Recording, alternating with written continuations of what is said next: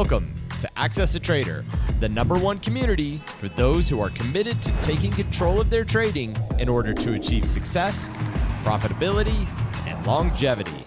Thank you for joining us. Here's Dan Shapiro to help you find your edge, master your process, and own your future. Hey guys, good evening everybody. Welcome to another edition of the AccessATrader.com nightly update show. Hope everybody is doing well. Just a quick announcement.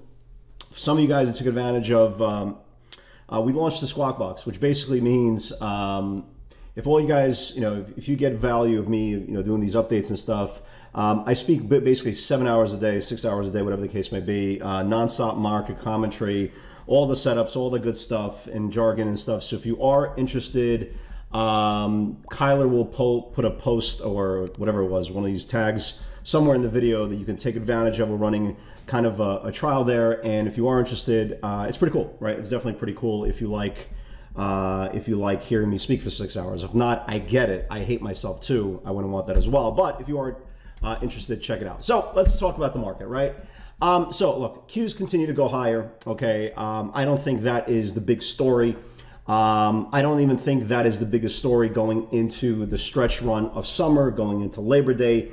I think now the big question of, well, how much juice do the bulls have, right? And I think the big key of this earnings season has continued to be and continued to kind of spotlight of companies coming out with bad news, right? We've been talking about that kind of nonstop since earnings seasons have started, right? We've seen that with technology, and we've seen that pretty much all across the board. Even names, for example, like, Walmart, right? We'll get to Walmart in a second. They guided lower. They're painting pretty much a picture of where people are spending, where people are not spending, and probably pretty much giving you kind of a grim reality of, well, people are, people not spending as much because of inflation and higher gas prices and all that stuff.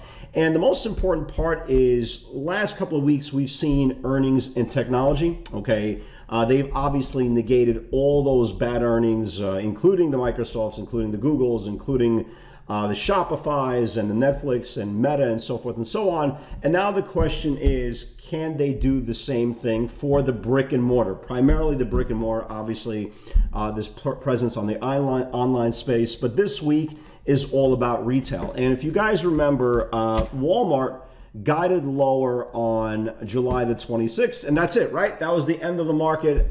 You bulls had your run. Ha, this is it. I don't know what you're celebrating, but ha, this is it. Okay.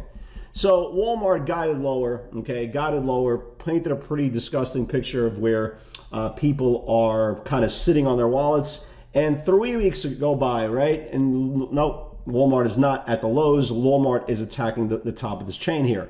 And it's going to be very, very interesting to see, not just with Walmart, but it's going to be very, very interesting to see this week, can the retailers do exactly the same thing that was pretty much put on a mulligan, right? Put on a mulligan for the technology companies. Can they come out with earnings, not use the word Chapter 11, and kind of negate those earnings and go higher, right? Everybody knows Walmart's going to come out with bad earnings, right? They already told you. They said, we're going to come out with bad earnings. That's why the stock gapped down here. They brought them back up. So it's not going to be a shock tomorrow if Walmart comes out and say, hey, our earnings suck. Hello, you already told us that 3 weeks ago.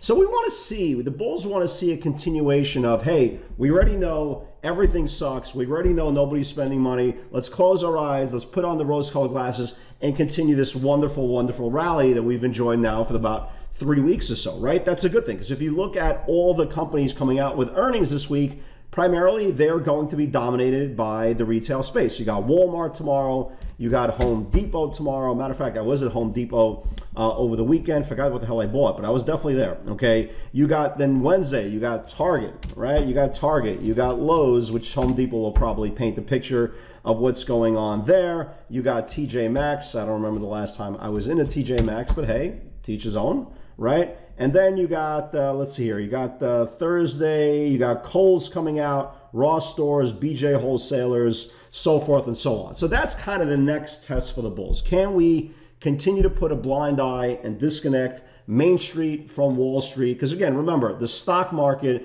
and the actual economy are sometimes like 6 months to a year. It's a trailing indicator. So you can't really turn around and go, little Johnny's mom doesn't have enough to pay an extra $1.50 for a Happy Meal, but it doesn't matter because the McDonald's is at all-time highs. I don't even know where McDonald's is.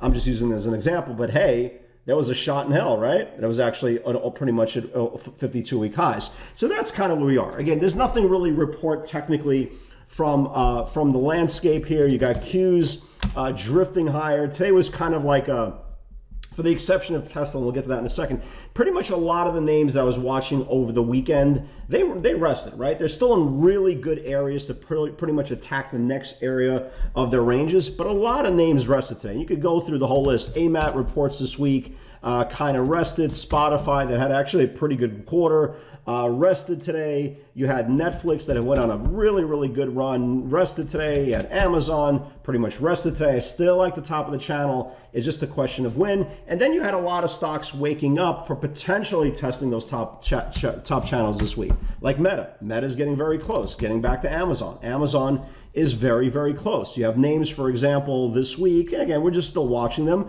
like AMD. AMD woke up a little bit. I'd like to see AMD take out this top of the channel here. We saw, pretty decent aggressive 105 short-term expirations come in. I still like this TDD. TTD tried to get a top of the channel today, didn't quite make it. I'd like, again, I think for a lot of these second and third tier, especially software, whatever the case may be, names, you need option flow. We really didn't see a lot of option flow, for the exception of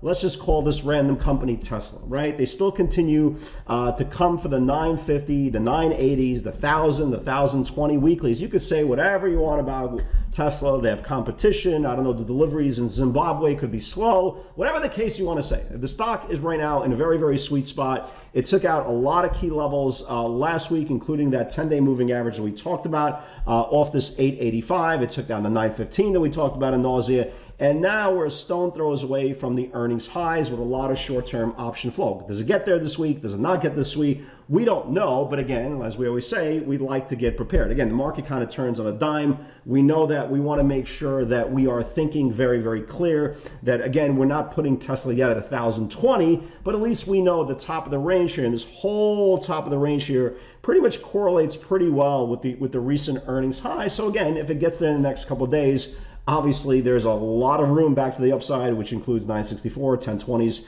so forth and so on. And I believe the split is 3-for-1 on August the 24th. I don't believe in the whole theory the stock has to split to go higher. Stocks go higher because we're in a bull market. Yes, we are in a bull market. I hate to break the news. We are. Again, we're above the 50-day moving average for almost 3.5 weeks now.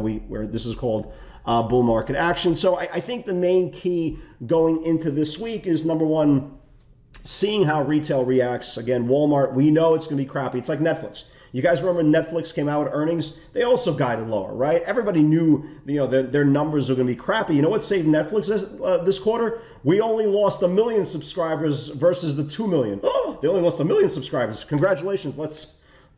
You see what I'm saying? That's kind of the point. Good news is being very, very much appreciated. Bad news is giving a mulligan because of the whole, everybody's still coming out of the whole COVID thing for a couple of years of mulligan. So right now we're still getting the bull market action. How long this lasts, like I said in the weekend video, we have no idea. Enjoy the ride. Again, can we see this 36 level, 336 on the Qs? Again, that's what's, so far, the good thing about this market is it's been very, very orderly in levels, right? When it took out the 296.75, we talked about a potential move to 313. It took out 313. We talked about a potential move into the 320s. And now we're looking at this 336 level followed by a little bit higher levels. But again, let's get there first before we start celebrating Qs at 400. Let's get above 336 first. So again, nothing materialistically changes. That's good news. Like my mom says all the time, no news is good news. You're going to run into a lot of slower days, because especially we're down the stretch into the summer. A lot of people who've vacationed and been on vacation and going back on vacation are going to try to steal that last glimpse of summer. And if you live in the Northeast like I do, you know that winter is hell. So you're definitely going to have some days that are a lot more calm than not. But again, as we always say, you only need one, right? YOLO, you only need one. And that's a great segue into the greatest stock on the planet. Look, was today the greatest trading session of all time? No, most of the stocks just chill there, right? I mean, they're still setting up, but they still chill there. But I've always maintained the point: you only need one, and you don't need anything else when this little bad boy here starts kicking into gear. So here was Friday, right? Let's kind of do a little bit of quick history lesson. So here was Friday, right? We never got the dip to 870, but that 885 level was a tug of war for like 3 hours, right? 885, 10-day supply, huge area there. If the bulls can reclaim, should test 895, right? It did all that. It broke 895 and it closed right at 901. Okay, so let's get rid of that, right? Let's get rid of that. So here we came in this morning. For all you guys who weren't long, I know majority of you guys were long over the weekend, but then 901 needs to build. Why was 901? That was Friday's high. So it needed to build, and then it got rejected twice, 906 pre-market, and it needed to get that. It needed to get about 909, but this was the macro area that we talked about in nausea. If you've been in the webinar or on the audio feed, you kind of know 915. This was the spot. And the reason why, this is the highest candle in this whole supply here, right before the earnings highs. And this thing, it did exactly the same thing that it did on Friday off that 10-day supply of the 10-day moving average. It did exactly the same thing today on the 915. It just sat there. 915, 914, 917, 915, 916, 918, 915. And then finally, like a rocket launcher, really exploded. And it traded within $1 on the top of the range here. This is obviously a huge number because now it's gotten rejected twice off the same level. If Tesla can reclaim this level, and again, I don't know if it's going to be tomorrow, maybe they take a rest day, whatever the case may be. But if Tesla reclaims this channel tomorrow, then you got all those hitters, right? They were coming for the 950s, 980s, 1,000 calls. These guys were coming 6-7 figure bets pretty aggressively for this week and for next. But if this thing can finally get above this top of the range here, and again, we don't know what day, or even if it does, it could start pushing into the 960s. Definitely a stock to watch. Again, we watch it every day. We trade it every day. It's not really out of our reach. But again, really, I mean, this is definitely the move of the day today on Tesla. Everything else was kind of slow here. TTD, you know, it took out the 76.35, traded to 76.75. Not a big move at all. And then kind of just die out a little bit. I still like this thing if it starts building above that 77 level. Microchip slow mover 74 needs to build.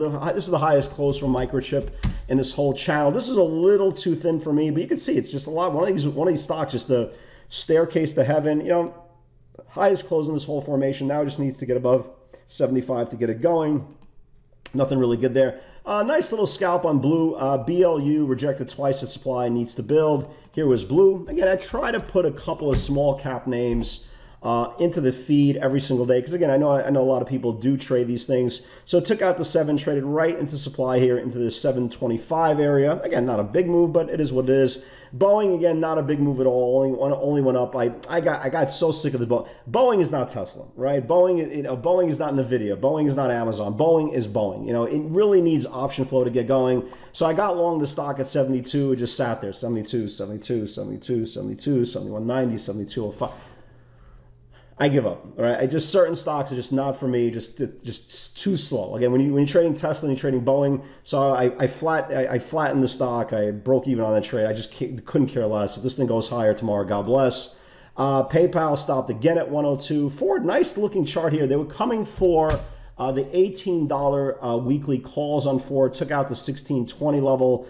Trade again, it's not going to put up a monster move, but it should grind in the next couple of days if it starts confirming into the 1660s, into the 17 level, assuming the market holds up. Again, nothing big there on Ford. And again, here is this. It go 941 last stop. Take a prior sale to 941. It stopped right at 940. Again, if it starts building off that 41, it should see 960s for the next foreseeable future. But again, that's the line in the sand for the next few days. Again, here comes Ford for the 18 calls coming in for September's, and that is about it. So yeah, I mean, there's definitely names I am watching tomorrow. If they, well, now let's just say this week. I don't even want to say tomorrow in case they rest.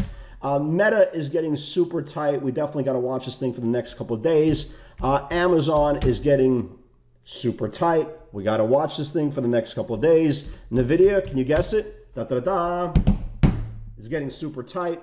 That's what she said. That's what I said. That's what you said, right? Also, we got to watch this thing if the market continues. So again, let's not overthink. If the stock, reclaims a level, it should go. If it stalls out, just get out of this thing. Again, there's so many different things you can focus your intention to than something that is failing a level. If it does fail that level, go on to something next. This type of market, you have that opportunity to do so. When you're trading in a different type of environment, then you have to be a little bit more picky because your windows of opportunity are not that big. So that's it. That's it, guys. Everything is copacetic. SPYs continue to grind. Qs continue to grind. IWM continue to grind. Again, potato, potato, tomato, tomato. Stock prices for now are going higher. Guys, God bless. Again, if you'd like to jump on the audio feed and get my just literally 6 hours worth of commentary every single day, I think it's a pretty good, cool thing. I think it really points you in the right direction of where the wind is blowing, and it takes a lot of the guessing out of the way because, again, everything functions technically instead of irrationally. Guys, God bless. Have a great night, and I will see you all tomorrow.